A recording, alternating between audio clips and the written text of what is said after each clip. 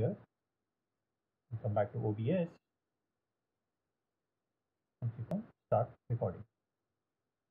Now you see this has been changed to stop recording, and here a pause button has come up.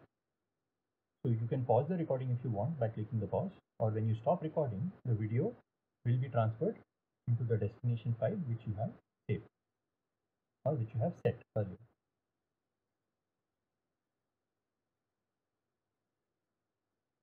So now what you can do is you can go to the presentation slides, which is this, and you can start talking about whatever you want to present. And while you're talking, make sure you have eye contact with the camera, which is on your screen. So now you're changing the slides.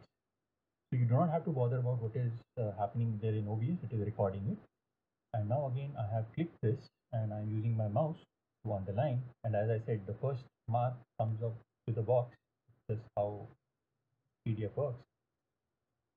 And the other ones will not come. You can underline anywhere you want. And so in this demo, what I'm doing is I am showing how to register on Cisco Net Academy to download the software. And you could also download it from this link. So there are different kind of things that that I would want to show my learners in Cisco Packet Tracer. So there are different devices, different interface, connections, modes, and topologies. So while I'm on this slide, what I want to do is I want to go back and show them the simulator. So before I switch to the simulator window, I'll go back to OBS, click on scene 2, which is the scene setup for my simulator, and then go to my simulator. Now I can continue with my demonstration. So this is a router, this is another router, and you can connect two routers like this. So here I'm doing something about my demonstration. And now when I want to go back to my presentation, I'll again go back to OBS, switch back to my slides, and then continue with my presentation.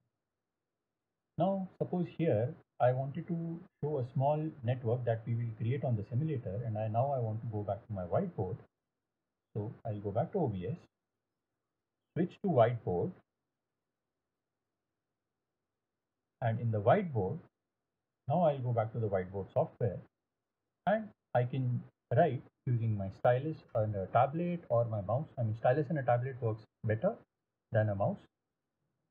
So probably something like this, and here, this is what my diagram looks like. And once I'm done recording the diagram, I can go back to OBS, switch back to the slides where I was explaining, and go back to my presentation. So now that my presentation is done, I'll go back to OBS and click on stop recording. Now it has changed to start recording. That means my video has been created. So let's go and look at where the video is. So you can click on file, click on show recordings,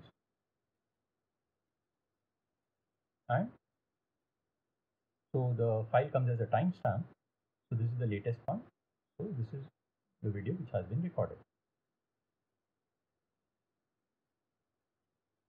If I play the video,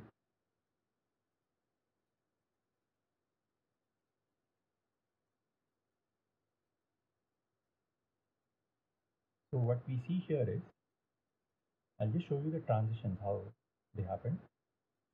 So this is me explaining the slides, some annotations that I did.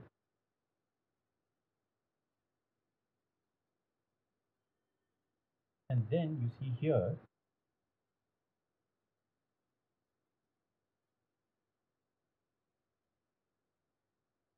now what you see here is the OBS part was not seen.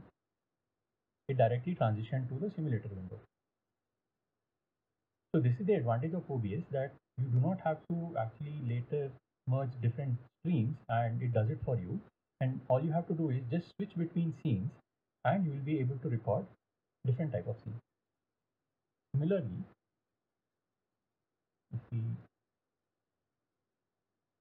Now here again I'll play.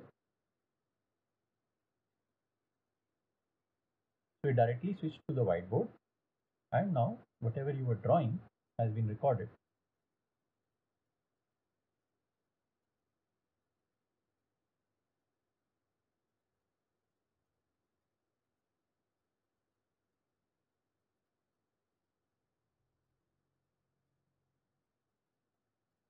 So the video has been recorded, and you could just go ahead and upload this video.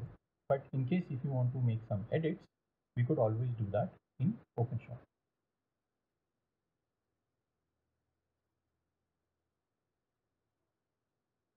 Let me close this video, come back to OBS.